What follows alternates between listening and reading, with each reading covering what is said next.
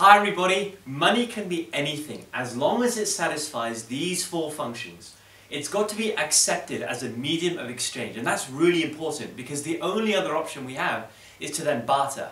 And the problem with bartering is, for example, if I need pencils, then I've got to hope that the person who's selling me pencils will accept my board pens. If the person selling me pencils does not accept board pens, that transaction cannot take place. If you have money which both parties accept, then all of a sudden that transaction can take place with money instead. So the medium of exchange is really important. It allows the economy to run, basically.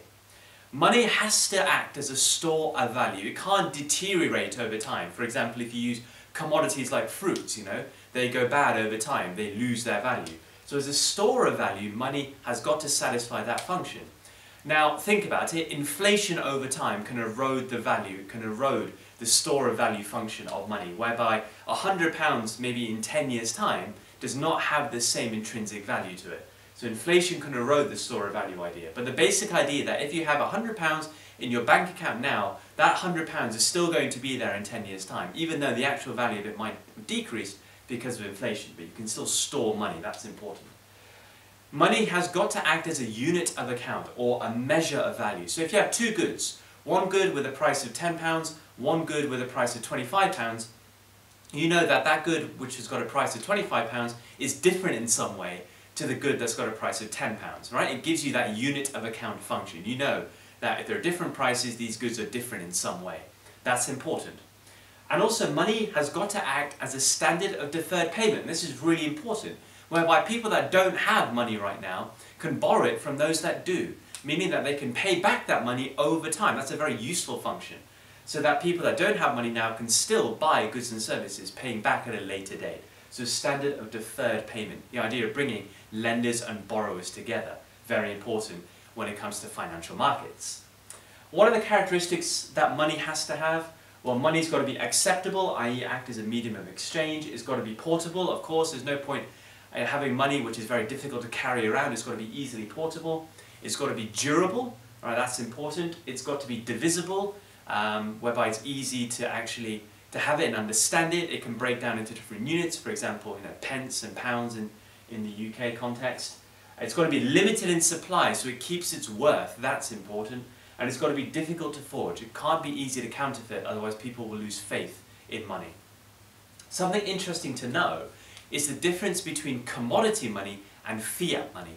Commodity money is any money that's got intrinsic value. Intrinsic value, for example, gold.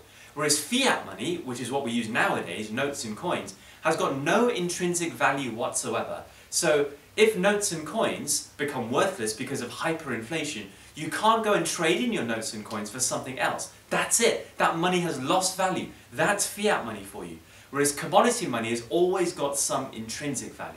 If you go back 80 years, a lot of countries had what was known as the gold standard, whereby your money, your notes and coins, were backed by gold. So if there was hyperinflation which eroded the value of your notes and coins, you know that you could go to your central bank and trade it in for a certain amount of gold. Nowadays, that idea of commodity money has completely gone. We use fiat money. Notes and coins, we have got pure faith in the value of those notes and coins. If anything eroded the value of it, so hyperinflation or a massive currency crisis, eroded the value of that money, then that's it. Our savings are worthless. The money that we have is simply worthless. We have to start again with whatever new money the government decides to print. That's an important thing to know. We move on to different types of money. Now, money doesn't just have to take the form of notes and coins. It can vary in liquidity, where liquidity is the ease at which money can be converted into cash. Well, if money is cash, that's the most highly liquid it can be, right? So yes, money can be notes and coins, what we know money to be. But money can also come in different types as well, which can complicate the idea of what we know as the money supply, which we'll come on to in a second. But notes and coins, of course, deposits, right? Deposits that individuals have in banks, that firms have in banks, that banks themselves have in the Bank of England, for example. Very, very highly liquid. That can easily be converted into cash. So deposits are also a very important type of money, highly liquid. You've also got something called near money. These are non-cash assets, but can be easily converted into money. So for example, a certificate of deposit, whereby you deposit your money in a bank, but for a fixed period of time. You get an interest rate on that, over the period of time that you're keeping it in a bank, so maybe 5 years, but your money can't be taken out of that bank account in that 5-year period unless you pay quite a significant fee to do so.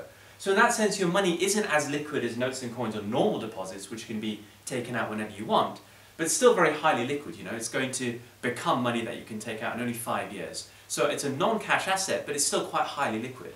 Another example of near money are bonds, for example, with maturity dates of 1 year, 3 year, 5 years. You know, these bonds will mature in a short period of time, but you can also buy and sell them, so you can convert them into cash very easily. So not quite as liquid as these two, but still highly liquid, can be easily converted into cash if you need it. That's what we mean by near money.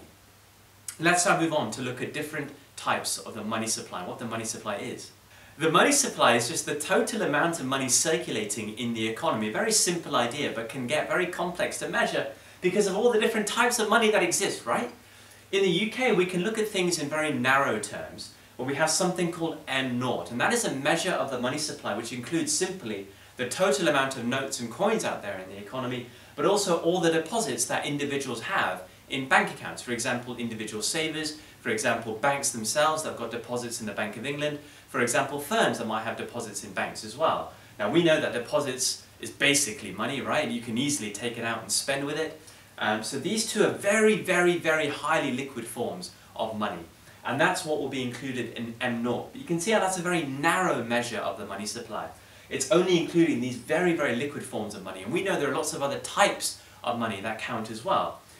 In the UK, we have things like M1, M2, M3, and M4. And as we move down these different numbers, we are adding more and more non-cash financial assets into our measure of the money supply. Now, these themselves are also highly liquid, but not as liquid as notes and coins and deposits. So the more we move into higher numbers for the money supply, so M1 to M2 to M3, we are adding slightly less liquid non-cash financial assets, to the point where we finish with M4, which is a broad way of looking at the money supply. Well, yes, we still have notes and coins and deposits in our measure of the money supply, but we also have non-cash financial assets that can still be quite easily converted into cash included. For example, certificates of deposit. For example, bonds. The Bank of England will say that alongside notes and coins and deposits, also what's included and counts as money in M4 are non-cash financial assets with maturity dates of 5 years or less, i.e. that can be converted into cash in 5 years or less, or that can be bought and sold easily and be converted into cash. So just simply learn the broad measure of money supply, i.e. M4, as notes and coins and deposits, so it's M0, but also non-cash financial assets that is still highly liquid, i.e. that is still quite easy to convert into cash.